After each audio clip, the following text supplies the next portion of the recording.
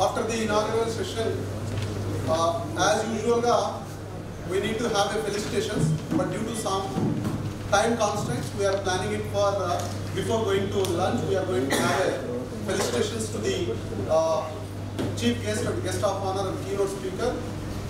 Now we are going to the second session, that is none other than plenary session 1. In the plenary session 1, 2 speakers are going to be handling this plenary session. And Dr. Prabhakar Reddy sir,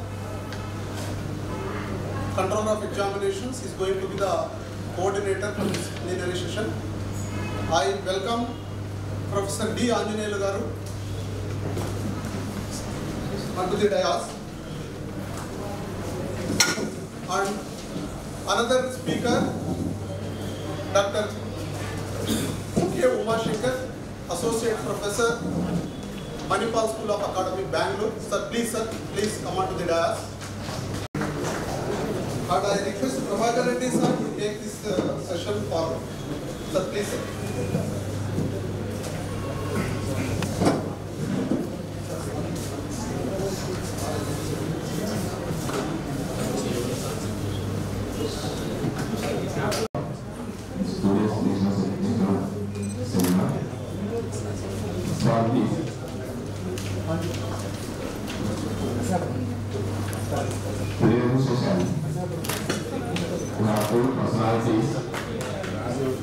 One person is my guru, Professor D. Ananthapuramu, and another important and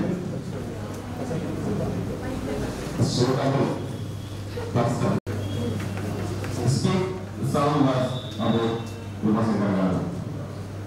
Dr. Umashankar has an immense background in teaching, training, and research in various domains related to human psychology, organizational behavior, and literature. He has a master of seminars and published around 30 papers in reputed peer-reviewed journals from well-known institutions like Umashakar, the University in Bangalore.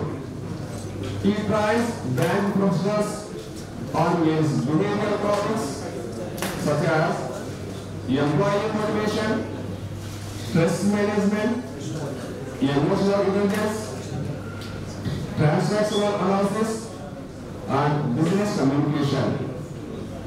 He has also worked as an assistant professor and head of the Department of English at Australia Institute of Management and Sciences, and as an assistant professor of English at MS Ramaya Institute of Technology and other related areas. This is the brief profile of the Dr. Umashankar sir. Now I request Umashankar sir, please speak on this occasion. Thank you.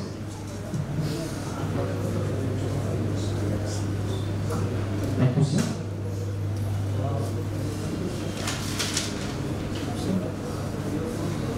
Is reconciliation of emotional intelligence with artificial intelligence for augmenting organizational effectiveness, a conceptual model.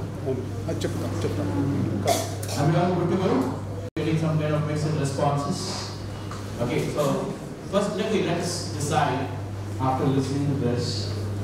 So before going to that discussion, I usually start any of my presentations with a small story, right? As I see these humans remind me of monkeys. When you choose something like okay, good question. So the nature of the monkey is to keep hopping from one branch to another branch, okay? So, unlike even these humans also, they are always restless in finding the things outside. Okay, so these people find very, it's like, they are very restless. Of course, it's one of the therapies that we use for modeling the behavior. So, in one of the campuses, I don't say which campus, Yes, in one of the campuses, where I do visit. So there was a requirement. Okay, there was a kind of project. Pertaining to that gamification model that we were talking about, I myself started introspecting. Are we apprehensive about our own creation? So big question mark comes, whether AI created me or obviously AI. So do we have Cronus syndrome? Cronus syndrome in psychology means the teachers are being replaced. Do we agree? Are we going to be replaced? Where you see only robots walking into the class, teaching something to the students, and the students are busy with their own work. I think my beloved students are sitting at the last. You can please ask them if a robot walks in, then.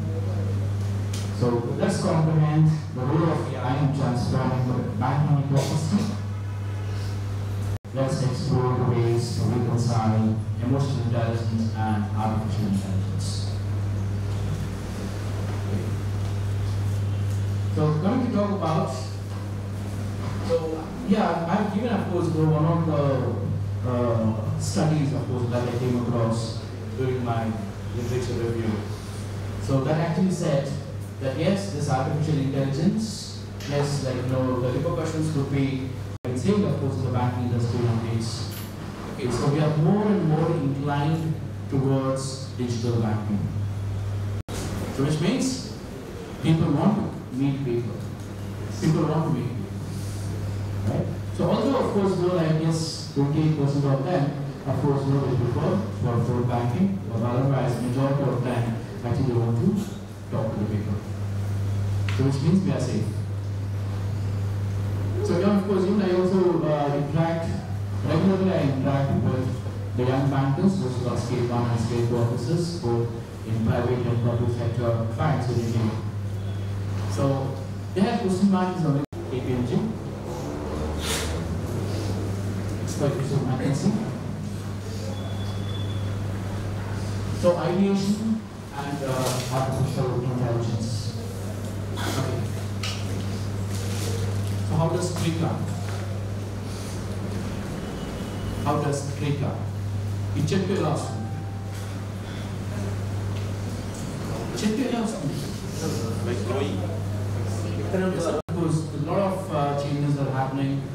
The banks are changing their business models due to increasing competition. Okay, so not only increase the times of this portfolio. So scope of the study. So this is what we are looking at. One is this could be very useful. That is particularly the conceptual model. Of course, that we have developed based on the 10 assumptions. So that will give, of course, that a multi-dimensional. Okay. So actually, the celebration psychology is a process where there's something called neuroplasticity. Gently, we use these emotions in our day-to-day interaction, and then based on the classification of emotions, I don't need to explain what emotions are. These are the various subcategories of emotions. Yes. So this is the model, emotional intelligence model by Professor David Goldman. Okay.